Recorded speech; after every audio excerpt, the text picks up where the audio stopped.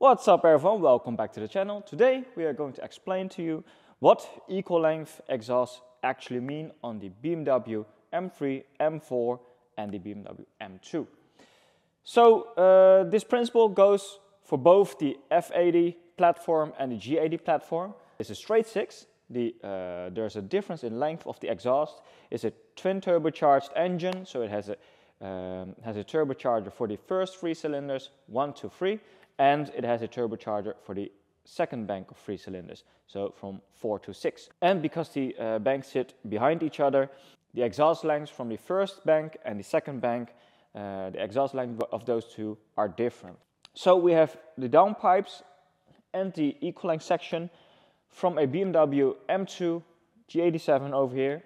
And if you go to the downpipes, we will explain to you why the equal length principle will work on these cars. So we of course do not have the engine right over here, but we can explain to you by sketching an image of how the engine should look like. So the S58 engine sits around here. I'm standing now at the passenger side of the vehicle from left-hand drive vehicles. And right here there's a turbocharger that connects to this downpipe, and here there's a turbocharger that connects to this downpipe. These turbochargers are separated in 2 cylinder banks, so 3 cylinders for each. So it's actually the length between this downpipe and this downpipe that we need to compensate in the exhaust right behind it. And there are many exhausts that work for these cars. Of course, you can use the original BMW principle, which splits into 2 exhaust banks, and then the exhaust pulses will of course mix somewhere down the line. We have chosen for a different principle because we wanted to save a little bit of weight, and we also want to keep the principle a little bit more simple. So before we do that, we need to explain to you why BMW chose for an exhaust, or at least that's what we think, chose for exhaust that splits into 2 banks, 2 exhaust pipes to the back. So this is still a 2 exhaust pipe principle, but it's different compared to the principle that BMW uses on the G80. So when the S58 was first introduced on the BMW X4M, for example, it had this similar exhaust setup like we have over here. BMW split that up into 2 pipes, so left bank and right bank, and the left pipe passes the gearbox on the left, and the right pipe passes the gearbox on the right. They done that because they had to for emission regulations, probably. So on the first generation X4M, they had the 2 pipes like this, close to each other, and they changed that principle along the line. So the X4M and the X3M LCIs are different from the ones from pre-LCI versions. So for the F80 example, the car already had secondary cats. Those secondary cats were sitting around just beyond the bend. So in terms of packaging reasons, the secondary cats were perfectly fine sitting where they were.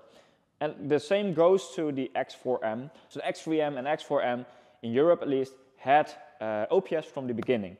So that model is from 2018, 2019, I think, and OPS were mandatory at that time. But the European regulations did ask for cleaner exhaust, so they added 2 more secondary cats on top of the downpipes, which were also catalytic converters, and the OPS. Those secondary cats are now split into 2 pipes, and the main reason is of course that you cannot package them with 2 pipes close to each other. So long story short, we changed the design from BMW, and you may think why? Because BMW of course thought about that. Of course they thought about it, but it also had to do with packaging reasons.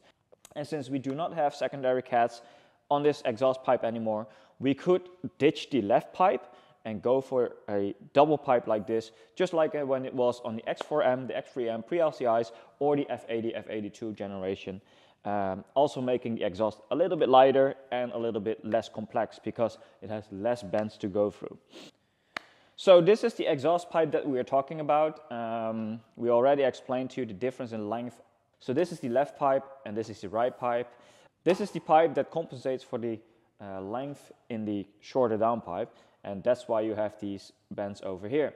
There's a small difference in between the length of these 2 pipes, but that has a reason. So why do we call it equal length when there's a difference between this pipe and this pipe then? Well, exhaust pulses are of course not static. If you take the center line of this exhaust, then you're right, there's a little bit of difference between the left bank and the right bank. But at the point where they mix under load, the actual flow of the exhaust does mix at the same time. And the reason for that is because exhaust does not follow the center line. This is not the case. Exhaust flow will bounce in between the corners. So you would say, why would you do that? Why would you make the pipe that has the bends actually longer than the one on this side? That has to do with flow dynamics. So even though this pipe is a little bit longer, in the end, when they mix here with exhaust pressure on the exhaust, the actual length traveled in the exhaust is the same. And that is because exhaust flow will not travel through the center line of this exhaust. Exhaust gases bounces in the curves into the exhaust, and once the pressure starts to build up, the exhaust flow will of course find the shortest way in the exhaust pipes. So we had to make the exhaust length on the left pipe a little bit longer than the one on the right side to make sure when you have the exhaust under pressure that the exhaust flow will meet at the same time. So here you can see the exhaust from above, and this is the one that compensates for the shorter length on this side, and this is the side that's actually a little bit longer compared to the one on this side. And it's quite simple. This pipe, when you push exhaust flow through, the exhaust flow will actually follow the center line of this exhaust quite well because there's not many bends inside of this pipe. So even though this pipe is a little bit short compared to this side, the meeting point right over here in the X pipe is at the same time.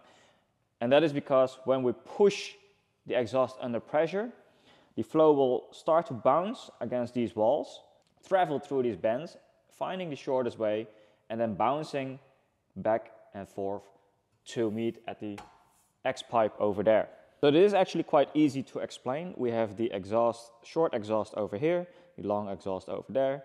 So if we follow this exhaust along, this side is actually the shorter one, but keep in mind this side is the now longer one compared to the other side. If you go back to the front and you follow this side of the exhaust, you see that in the exhaust there are not many points that causes the exhaust to bounce around, which means the back pressure on this side is also a little bit lower.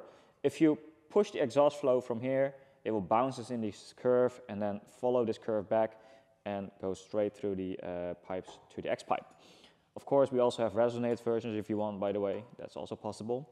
If you go to the shorter downpipe over here, if you have on full throttle, the exhaust flow will follow this pipe over here. It will start to bounce in this corner. See that? And when it starts to reach this point, it will of course bounce back into this curve, and it will start to follow the shortest way through these curves.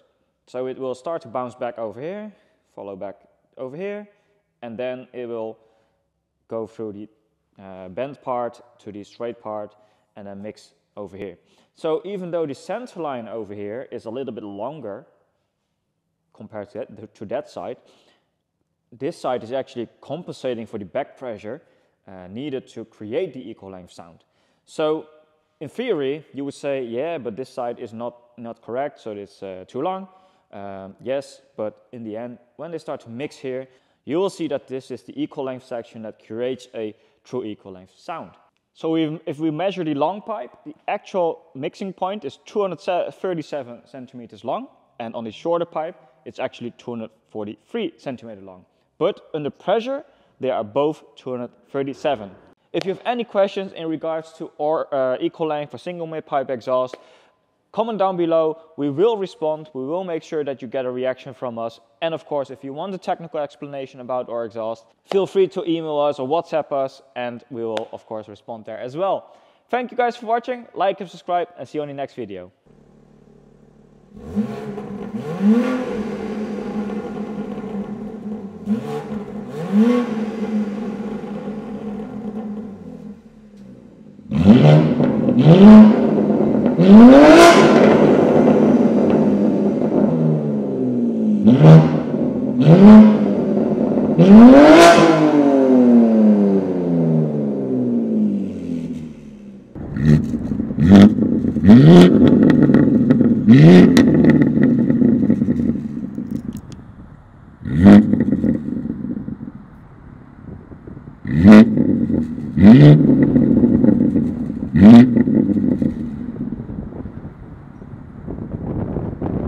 Mm-hmm.